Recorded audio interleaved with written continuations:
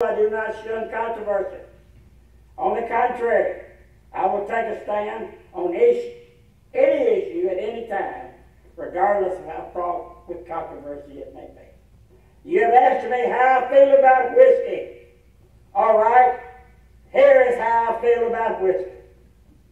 If, when you say whiskey, you mean the devil's brew, the poison scourge, the bloody monster that defiles innocence, that throws reason, destroys a home, creates misery and poverty, yea, literally takes the bread from the mouths of little children.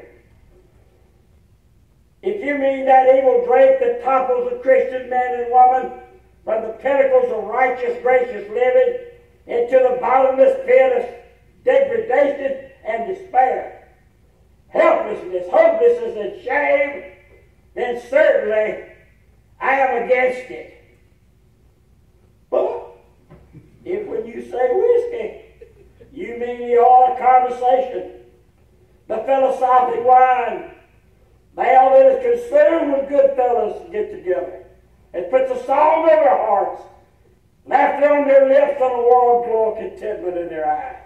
If you mean Christmas cheer, if you mean that stimulating drink that puts a skip in the old gentleman's step on a frosty Christmas morning, if you mean that drink that enables a man to magnify his joy and happiness and forget for only a little while life's great sorrows and heartaches and tragedies, if you mean the drink the sale of which pours into our treasuries untold millions of dollars to provide tender care for our little crippled children,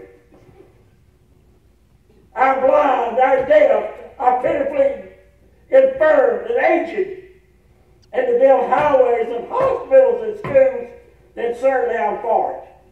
This is my stand. I will not retreat. I will not compromise.